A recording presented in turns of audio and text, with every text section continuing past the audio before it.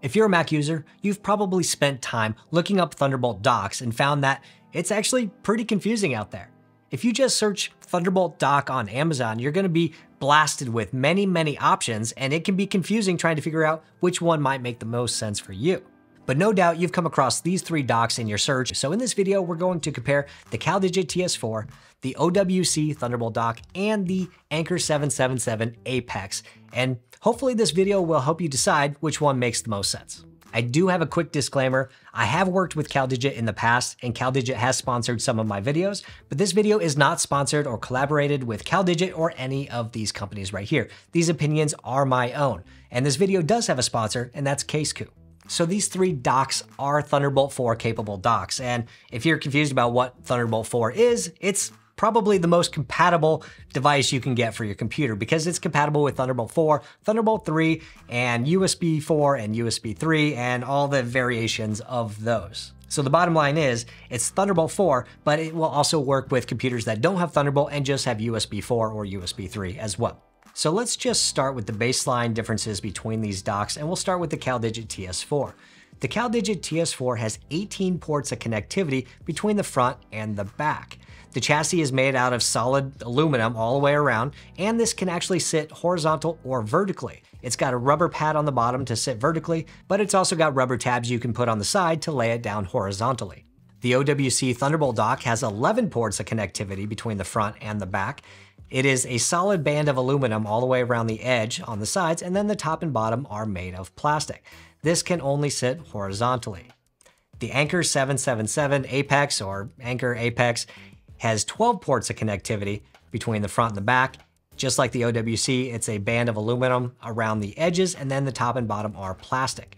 You can sit this Anker up vertically, but that requires the purchase of an extra dock for about $30. Now let's talk about the Thunderbolt ports on these Thunderbolt 4 docks. Let's first talk about the host port, and that is the connection that goes from the dock to your computer, whether that's a laptop like a MacBook Pro or an iMac or a Mac Mini or anything like that. And so on the OWC and on the Anker, that host port is actually on the front of the device.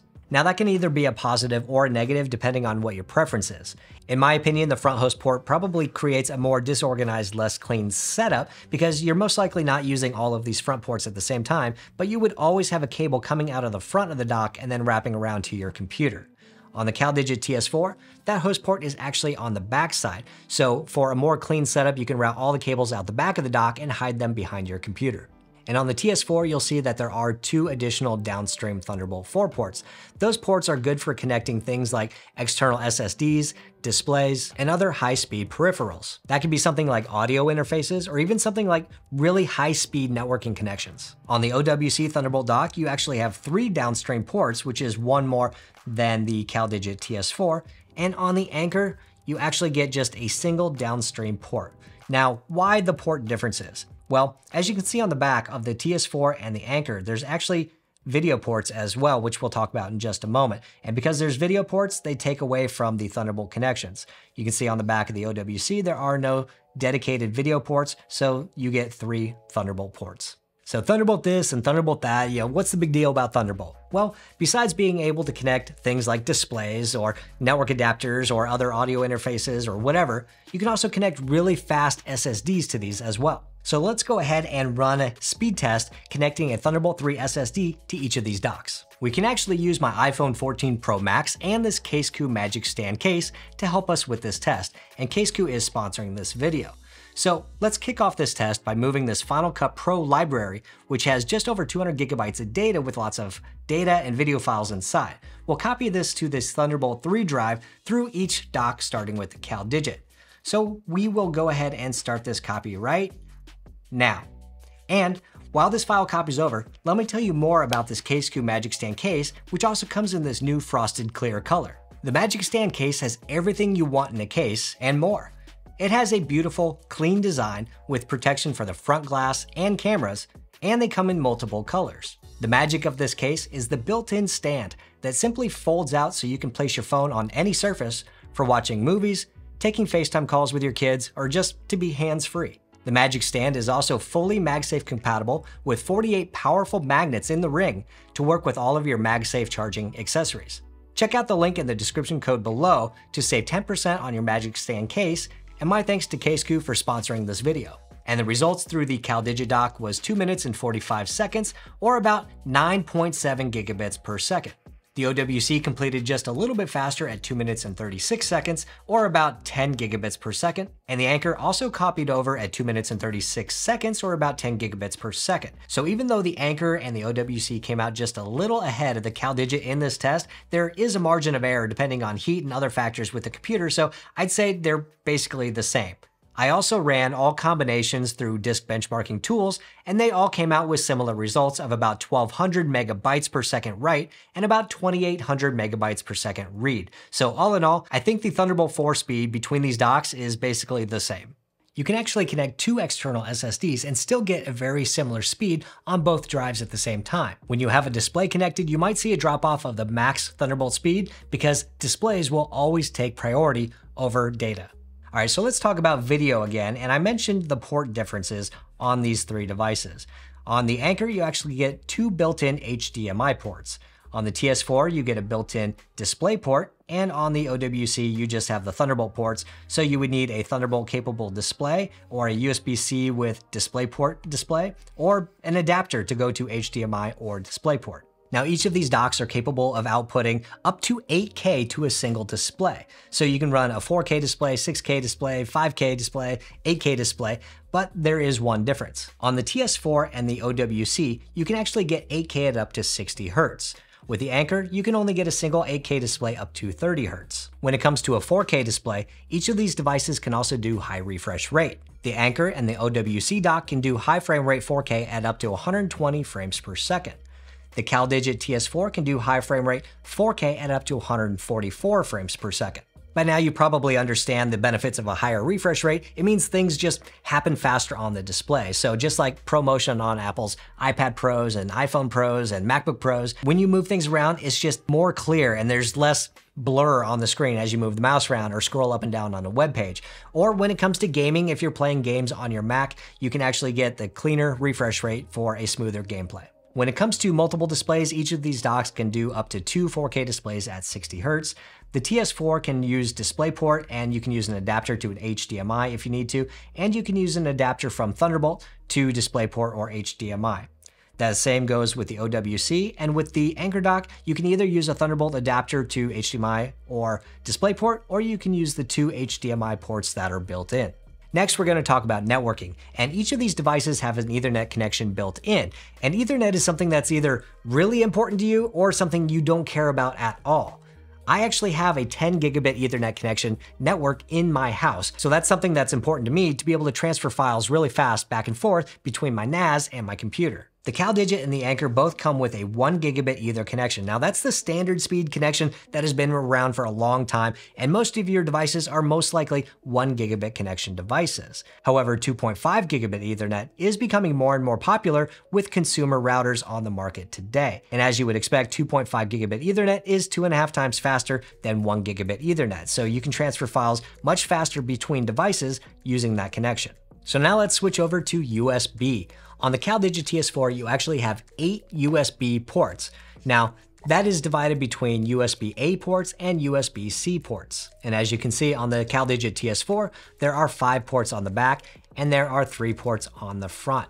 Now, all of these ports, all of these USB ports on the CalDigit TS4 are actually 10 gigabit per second USB ports. And that means if you need something like a really fast external SSD, but don't necessarily want to spend the money on a Thunderbolt SSD, you can get something that's a USB-C 10 gigabit SSD and still get very fast transfer speeds. And many of those drives come with USB-C to C cables and C to A cables, so you can use any of the ports on the TS4 to do that. Why do I need all of those USB ports? Well, that's really going to come down to you and your needs. There's all kinds of things you can connect with USB-C, from external audio controllers, streaming devices, cameras, lights, SSDs, printers, or even specialized tools. So the number of USB ports you need is going to come down to your needs. On the OWC Thunderbolt Dock, you have 3 USB-A ports on the back and 1 USB-A port on the front. On the front, this is USB 2 speed, so that's up to 480 megabits per second. And on the back, you do get the same 10 gigabit per second ports like you get on the TS4. With the Anker Apex, you get 4 USB-A ports on the back and you get 1 USB-C port on the front. On the back, 2 of these ports are up to 10 gigabits per second and 2 of these are USB 2.0. And the USB 2.0 ports are fine for things like a keyboard or a mouse or a wireless dongle for them, or even something like a really old thumb drive that you just need to get data off of. Now, I do want to point out something real quick on the front USB-C ports on the Anker and the CalDigit TS4. Both of these have a port that allows up to 20 watts of power to come out, which means you can actually charge up other devices really fast with these ports. That can be an iPhone, an iPad, or even, heck, a MacBook Air or something like that you can charge off of 20 watts. Now, the TS4 also has the ability to charge out of this 20 watt port even when a host is not connected. So you can disconnect your MacBook and go work somewhere else while leaving something else connected here and charging. And that could be an iPhone or an iPad or any other device that you need to keep charging, even if you're not sitting here working at the desk. I want to talk about SD card slots real quick, and you can see that the TS4 has 2 slots and the OWC and the Anker have 1. That's because the CalDigit can use either SD or micro SD cards, and those are 2 separate slots, so you can use both of those at the same time. So you can pull video data off of a camera and you can pull audio data off an audio interface or an audio recorder at the same time using the CalDigit TS4. The other thing to point out is the TS4 and the Anker have a spring-loaded SD card slot, whereas the OWC does not. And that's the same with the built-in port on the MacBook Pro. I really don't like using that port if I don't have to. I much prefer the springy action of the CalDigit and the Anker because I like to be able to push my card in and know that it's connected. Also, I did test the SD card speed on all of these devices, and they all ended up about the same with about 100 megabytes write per second and about 260 megabytes read per second, which is the maximum for the SD cards that I use. So there was no difference in the speeds between the SD card readers that I tested. So moving on to audio. On the front of all 3 of these docks, we do have a front-facing audio jack for both headphone and microphone. It's a combo jack. That's for connecting headphones or headphones with microphones. You know what they are. Now, if you're looking to connect speakers to the back of your dock for your desk setup, you're only going to find a speaker out on the back of the TS4. So just like the front host ports on these 2 docks, if you're connecting desktop speakers, you'll have to have the cord routing to the front of the dock. And right next to the audio out, you also do have audio in on the back of the TS4. So if you're using an external microphone with a 3.5mm jack, then you can plug that in right there. And now I want to talk about power, and each of these devices can output a lot of power to something like the MacBook Pro, which wants a lot of power.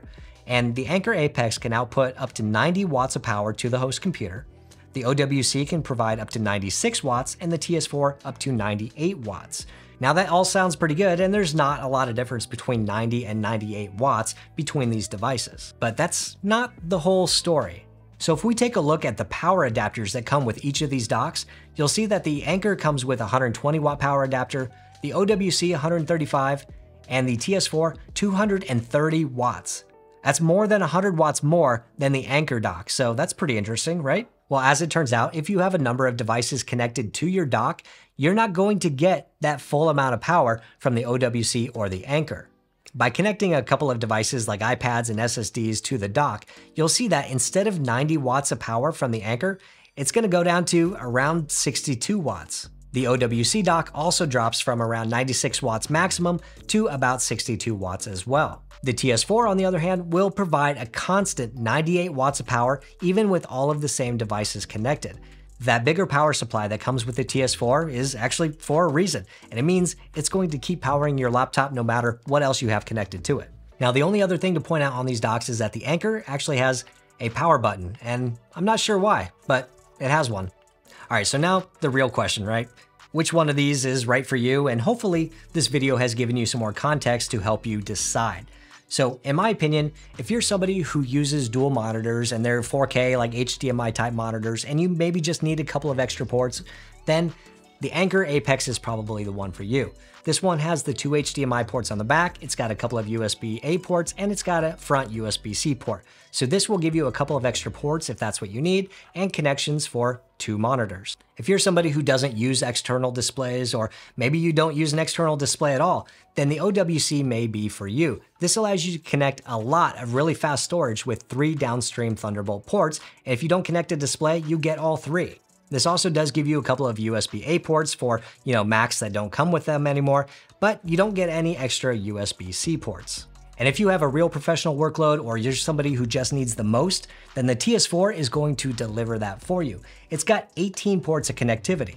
Along with the rear-facing host port, you also get 2 Thunderbolt ports for downstream connectivity, you get way more USB-C ports, and you get faster Ethernet. And if you're not using a USB-C or Thunderbolt-capable display, you can get the fastest 4K 144Hz refresh rate through this DisplayPort connection and still keep these available for high-speed devices. The TS4 also has the most flexibility with the rear audio ports in conjunction with the front and dual SD card slots and that really fast charging port on the front with USB-C. All of that comes with a price, and the retail price of the CalDigit TS4 is $449, but it does go on sale frequently, so check the links in the description below. The Apex from Anker comes in at $299, and that also goes on sale frequently, and the OWC starts at $249, but again, also goes on sale frequently, so check below if you're looking for one of these devices. So that's about all I can say about these 3 docks. They're all really good Thunderbolt 4 docks, and which one makes the most sense for you is going to come down to your specific needs. But I am curious which one you think is going to work best for you, or if you have any questions about these, let me know in the comments below. And if you're just getting a jump start on peripherals for your new Mac and you're trying to decide between an M1 Max or an M2 Max, check out this video right over here.